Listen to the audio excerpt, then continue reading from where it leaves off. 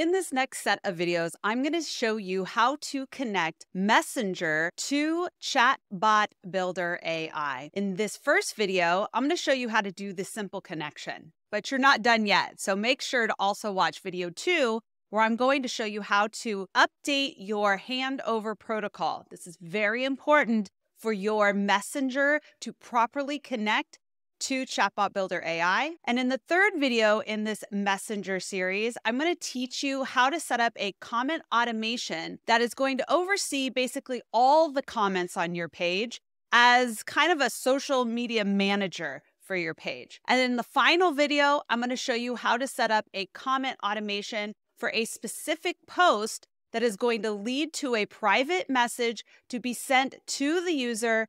And then from there, we can look at different scenarios on how to capture user information or deliver the proper messages, all while staying meta compliant. So let's start with this first video and get Messenger connected. We are going to go into our account and we're going to click on channels. And this actually is just going to jump us over to settings channels. So you can access it in both places.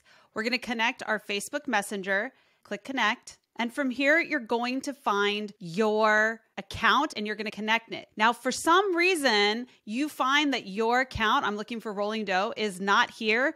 Do not sweat it. Let me show you how to find that. You're going to go over to your personal Facebook page, go to your settings and privacy, go to settings, and then you're going to scroll down until you see business integrations. And then you're going to look for Chatbot Builder and go to view and edit.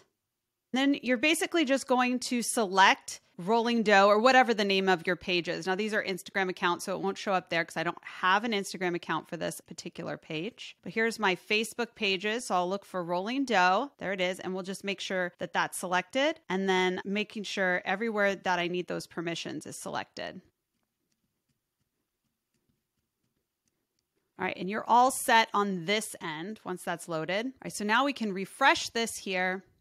And there it is right there. Now, if you are brand new to creating an account, you most likely will not have this issue, but I just wanted to show you in case you create subsequent accounts, and that way you can easily reconnect those pages. So we're going to hit connect. Now you can see how easy it is to connect Messenger to Chatbot Builder, even if you can't find it on the initial list. In the next video, we're going to cover a very important step, so you're not done yet.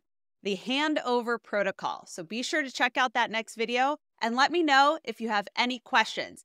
And if you have yet to try Chatbot Builder AI, be sure to check us out at chatbotbuilder.ai.